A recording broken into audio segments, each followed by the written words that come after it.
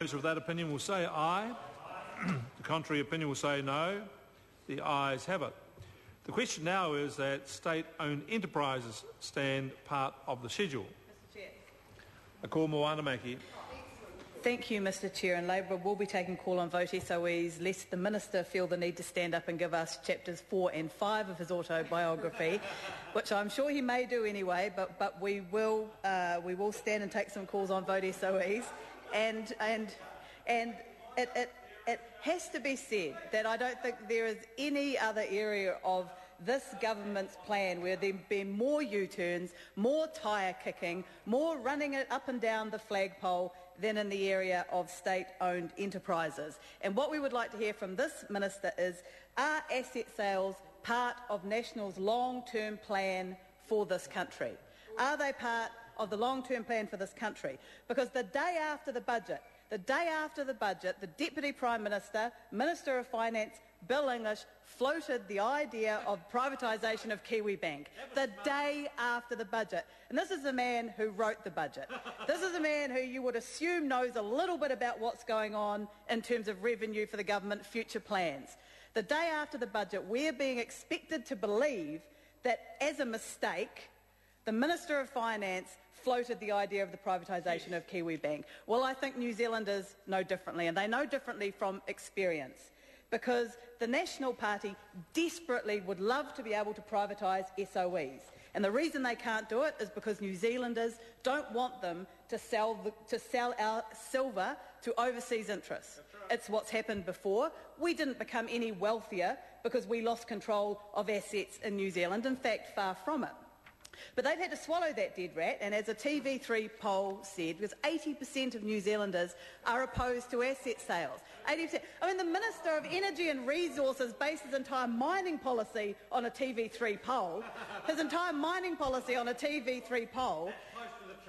And so they know that 80% of New Zealanders are opposed to asset sales. And interestingly enough, 53% of New Zealanders don't believe the Prime Minister when he says that he will never sell assets. They don't believe him. And that's just the backbench of the National Party. Never in their first term. That's right, Mr Parker, thank you. 53% don't believe that because they know that the National Party are fundamentally opposed to the ownership of these state assets. So we would like to hear from the Minister why the policy that the National Party has always held, which has been privatisation either wholly or partially of these assets, why they've now backed away from them. Is he admitting they were wrong in the past? Is he now admitting that the privatisation of those assets in the past didn't work and was wrong? No, we'll rub our chin at not saying that. Well, David Carter did sell Contact Energy.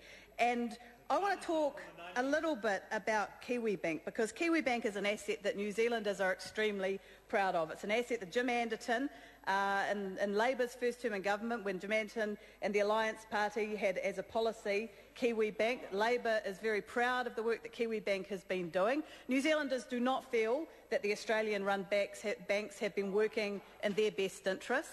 They know that interest rate cuts haven't been passed on in the way that they have been in Australia. And New Zealanders very, very much value the work that Kiwibank does, and I believe would like to see Kiwibank able to do more in New Zealand and work for New Zealanders. So what did Bill English say? Well, the Finance Minister advocated the sale of Kiwibank because he said it would be good for mum and dad investors in New Zealand.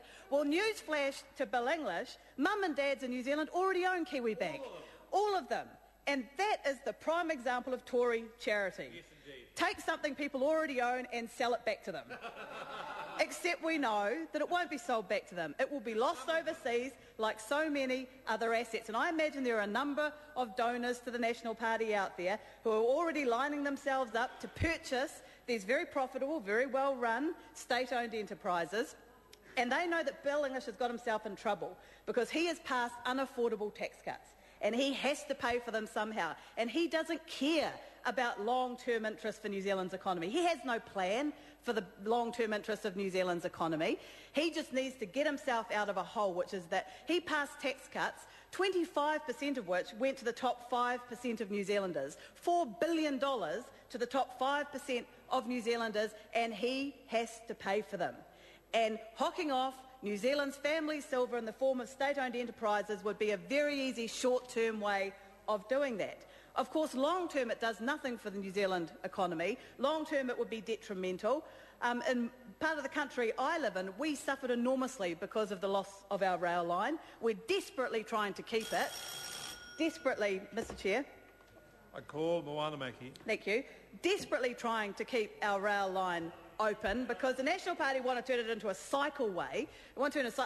Clearly none of them have ever been to that part of the country and seen it. It will probably be the most treacherous cycleway over the Mohaka Viaduct that there is anywhere else. It will be true adventure tourism. And we sincerely hope that the government will keep that rail line open because we fought long and hard to get it back. The previous Labor government did that. They put the money in, invested the money in it to get the rail up to speed, and we want to see more traffic on that rail line and off our roads. We wouldn't have had to do that, of course, if it hadn't been hocked off at bargain basement prices in the first place, but that's the position that we ended up in. And then we look at the example of Air New Zealand and many of our state-owned enterprises. The list goes on and on and on. So New Zealanders want to know, and the opposition wants to know, what is the government's plan for state-owned enterprises? What role does the government see them playing over the next financial year, over the years beyond that? Because so far, as I said before, all we've seen are flip-flops, all we've seen are U-turns, all we've seen are these grand statements and then hurried back-downs as the public have had their say on how they feel about the sale of state assets. We had the Prime Minister, John Key, who is on record a number of times, many times, saying we will never, ever sell state-owned enterprises or state assets. Never, ever. Now, to me, never, ever means that at no point, while John Key is leader of the National Party, would the sale of state assets ever be considered. But then he said that just meant we weren't going to sell them in our first term, which raises a question to the Minister, which one of those two statements is right? Because both of them cannot be correct. Will National never, ever sell state assets, or will they just not sell them in their first term? Because the Minister and the Prime Minister like to say that, well, we will go into an election campaign with a mandate on this issue. Well, they didn't go into an election campaign with a mandate on raising GST. Right, OK, Mr Tremaine, did you... OK, then I say to Mr Tremaine, did you tell voters about your plan to raise GST? GST? Oh, no. That's exactly right. And this is why the government cannot be trusted. Because it's all very well to talk about having a mandate and putting it to voters at an election. In fact, that's what should happen. That's what should happen. But this government does not have a record of doing this. They never went to the public about mining in national parks. Never, but they were talking to the mining companies about it. They never went to the public about increasing GST. And yet come 1 October, we will have an increase in GST.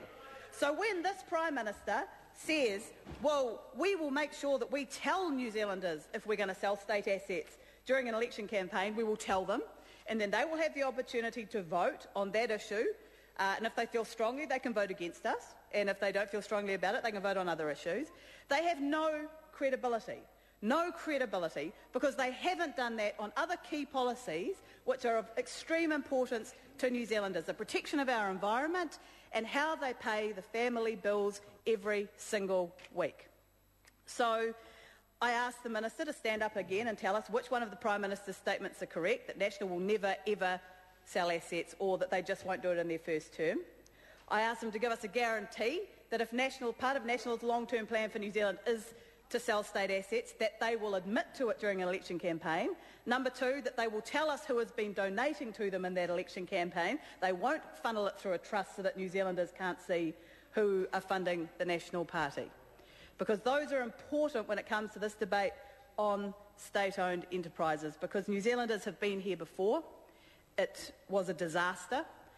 The Labor government inherited an incredible infrastructure deficit that it took us 9 years. Yeah, me, right? Yeah, okay, Mr. Tremaine. I was at primary school during the fourth Labor government. That's fine.